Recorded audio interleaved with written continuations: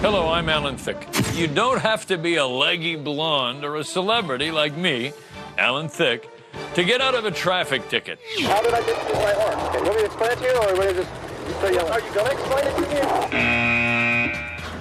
me? Tip number 1, don't get argumentative with law enforcement personnel. Are you going to explain it to me? Policemen should always be treated with respect, and your attempt at deflecting blame won't be productive. Yeah, absolutely he did. So are you going to chase him? That's what I'm doing. I'm arguing with you. Tip number 2, calling out another driver's mistake is futile. After all, no one likes a tattletale. Now pay close attention for our driver's next slip-up. It's subtle. I don't really have to explain why this is a bad idea, do I? Finally, never exit your vehicle unless asked to do so.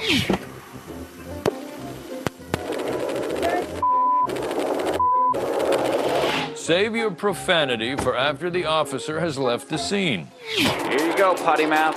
You've earned it. You guys never learn.